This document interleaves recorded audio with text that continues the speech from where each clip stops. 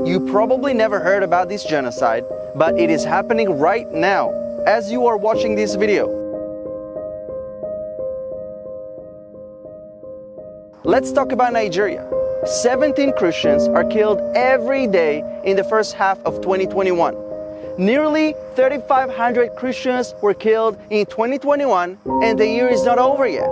And we saw a lot of dead bodies on the streets because they shot some, they slaughtered some. It was just all over the place on the floor. They were pulling girls out, raping them, beating them up. The whole of our village were burned down. My family were burned into ashes, 8 of them, the 4 children, and my wife and my mother, my father.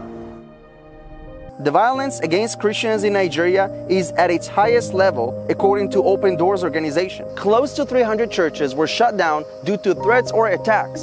And not only that, Nigeria is among the top 10 most dangerous countries for Christians. It leads the world in the number of kidnapped Christians. Just a few months ago, armed terrorists raided the Bethel Baptist High School and kidnapped 140 pupils, including young girls. This is the reality for Christians in Nigeria, as well as other groups like the Igbos. Nigerian pastor Balonel Ibrahim was shot dead on the altar of the church located inside the Maiden village. It happened during a child dedication service at the church, and his only crime is converting from Islam to Christianity. Who is doing this? Well, terrorist groups like Boko Haram and jihadist Fulani radicals. Why are they doing this? Well, these terrorist groups want to convert people to Islam by force, and that's why Christians are the main target. And if they refuse, they will just kill them or make them sex slaves.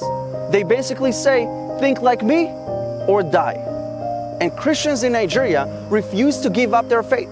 They would rather give up their lives first. This is insane. It has been happening for years.